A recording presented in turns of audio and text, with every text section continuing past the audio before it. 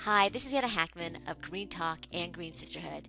Today on the show, we have Alicia Voorhees of Earth Mama Angel Baby, and we're going to be talking about why it's so important for you to know what's in your personal care products. So let's get right down to the questions.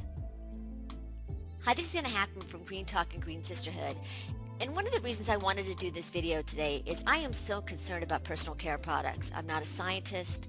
I don't know the ingredients. I don't understand it. I can't imagine that you don't feel the same way that I do. So I wanted to bring on an expert. So I brought on Alicia Voorhees of Earth Mama Angel Baby. Thank you, Alicia, so much for coming on the show. Thank you, Anna, for having me. And one of the reasons I wanted Alicia is because of Earth Mama Angel Baby's mission. And, you know, one of their mission is, and their number one priority, I understand, is to inform consumers and other companies so they can help us keep our babies safe. I love that, Alicia. What a great mission statement. Isn't it great? They definitely are not all about just selling products. They're really interested in letting others know how simple it can be to make changes. Little changes for big impact in the health of your child. So let's get right into the questions. So Alicia, why should we be concerned about our personal care products? Well, you would think that something as simple as baby shampoo or lotion, really you shouldn't have to worry about it.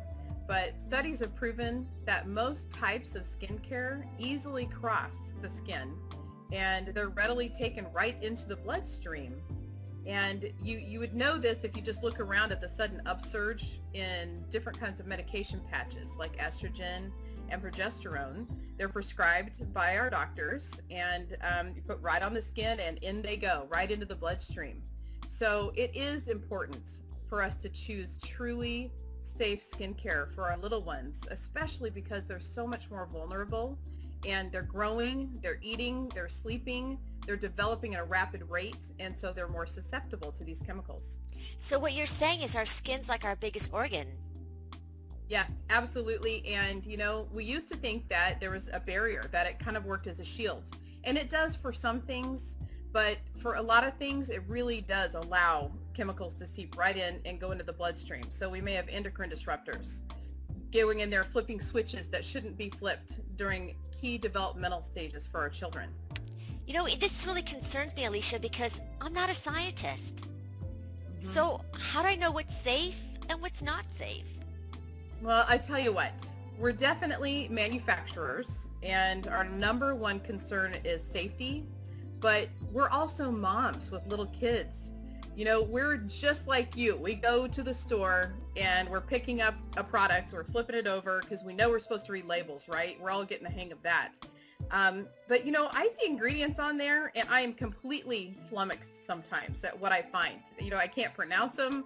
I have no idea why they're in there, and are they harmful? I don't know. It's like we have to be this extraordinary researcher, you know, like we don't have enough to do already as parents. So one thing that you can do to simplify your burden just a little bit is to just go ahead and choose certified organic products, so that there is, you know, somebody else kind of monitoring what's happening, and those ingredients, they're not just throwing in, you know, a complete cocktail of whatever they might, you know.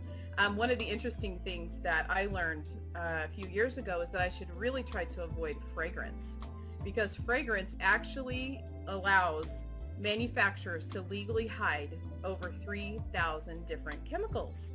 And, you know, I prefer to know that a company is helping me choose safely by letting me make an informed decision. And so with certified organic, you can do that. So what does that mean, certified organic? Well, you know, I've noticed, as I'm sure you have, there are a whole lot of skincare products out there, especially recently, with those kind of buzzwords. And one of those buzzwords is organic. You'll see it in the name on a label. It might be organic baby lotion. And if you turn it around and look at the label, you'll see that, yeah, there are some certified organic ingredients in there. But the problem is, where we get tripped up, is that the whole product itself is not certified organic. So they also will add in a few other things along with that. So, you know, we're worrying about pesticides that came in the raw materials that we're getting straight from the farmers, even, that go into these, you know, the coconut oil. the shea butter, some of the herbs that we infuse into our products. So it's really important for you to not be caught up and tricked into buying something that says organic or natural in the label. What you want to do is look for that certifying body. And we do that at Earth Mama Angel Baby. We invest in having it done. It's a big deal. It's a large effort to have a third party come in and oversee everything that we're doing from the very start, raw ingredients, till the very end product, so that there aren't any claims that can't be verified or backed up on our products. It does happen. So if you could give one last tip, because a lot of moms don't turn over the package and look at the label. It's kind of scary to see all these ingredients with names, like you said, you can't even pronounce. So if you can give them one tip of what you think that they can do that can just give them a little bit more comfort that they're choosing a safer product, what would that be? I'd have to say, we all have products that we're already using. Even if you're going to start switching out and using more certified organic products, the best idea is to go turn those bottles over. And if you see something that just kind of makes you go, wow, what is that? I can't even pronounce it. The best step is to go to the Environmental Working Group's Skin Deep database and research that ingredient for yourself. They have done a great pulling together of information, research studies. They're all linked in their database. So you can look and see, they do give it a rating from 0 to 10. And the higher the number, things over 3, I tend to stay away from. And at least that you can be an informed consumer. And that way you can choose to work with companies that actually do label. They include every ingredient on the label, not just the ones they want you to see. And the last thing, because people may not know about your company. So just tell a few things that you actually do at your company, products that you actually make that make baby safe. Sure. We are very focused on mama and baby. So anything that mom needs during her pregnancy, during her postpartum, we have all kinds of great products for the southern parts, and then we also take care of baby from the top of their head to the tip of their toes. So we've got really amazing pure Castile soap, and it's all organic. And then we've also got really amazing lotion. We've got little bath blossoms for their bath time. And the thing that I love best about a lot of the products that we make at Earth Mama is that, number one, they're fused with herbs, which are healing. And number two, they can be used for a myriad of alternative ways.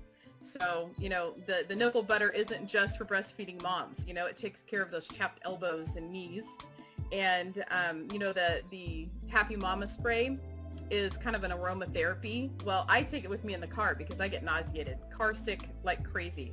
All I have to do is do a little squirt and I am just settled right away. So there's many, many ways that you can use Earth Mama products. Well, Alicia, thank you so much for coming on the show today and explaining to us these simple tips on how to be safer with the products that we choose. So thank you so much for your time. Thank you, Anna. Thanks for having me.